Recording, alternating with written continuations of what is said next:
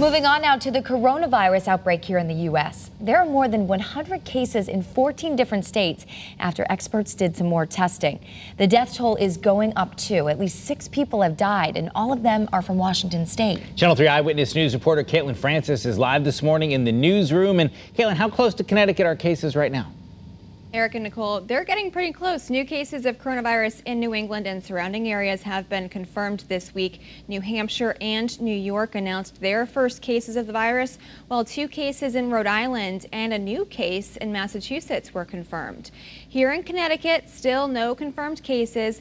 The U.S. Surgeon General says local hospitals are approved for testing. That's as of Friday. 2 people have already been tested. Both came back negative.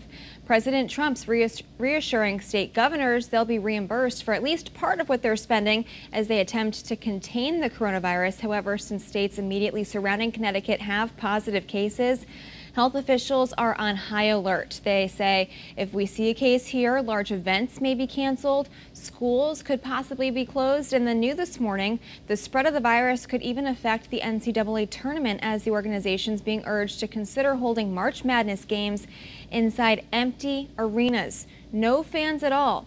But at this point, there's still no reason to panic.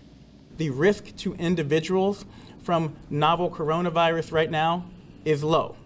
Why is that? Well, we know that risk is correlated directly with exposure. You can't get the coronavirus if someone around you does not have it.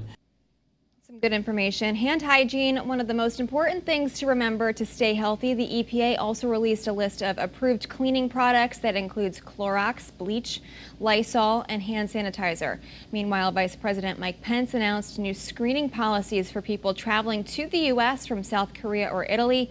The Pope actually was just tested himself after being seen coughing over the weekend. He was forced to cancel some events, but the results were negative for coronavirus.